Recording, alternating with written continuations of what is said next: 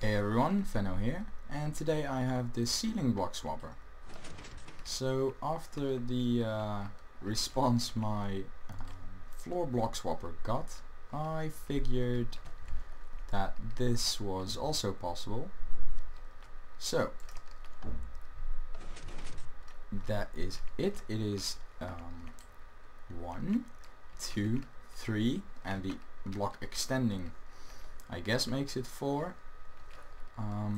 But yeah, so 3 by 3 by 4. So you want to start off with the basic shape of this type of block swapper, which is just sticky piston, opposite or diagonally, and where they meet you put another sticky piston facing downwards.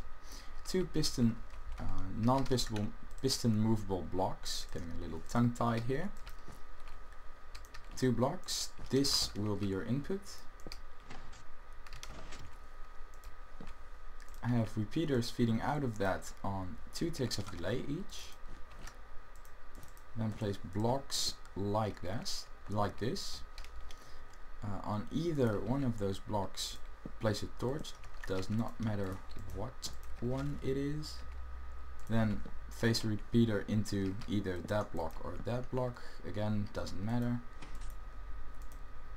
And then place your redstone.